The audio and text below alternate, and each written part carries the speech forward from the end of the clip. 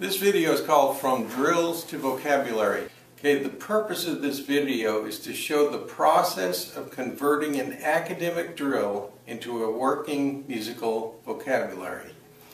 What is an academic drill? Drills may or may not be musical. Drill number 1, for instance, is E half diminish.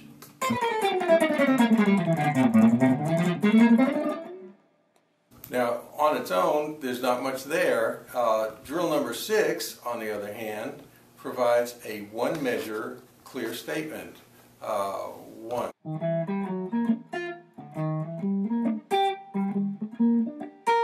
Any of which could be used in that first measure of the progression, the 4-bar progression that we're trying to work on, which is E half diminished, A7,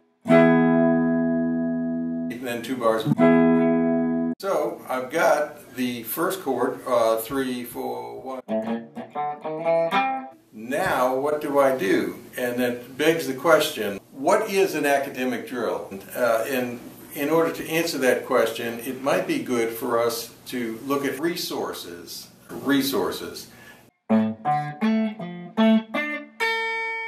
I'll use that. We're now ready to assemble some musical vocabulary for our progression using resources. Please proceed to part 2 of From Drills to Vocabulary.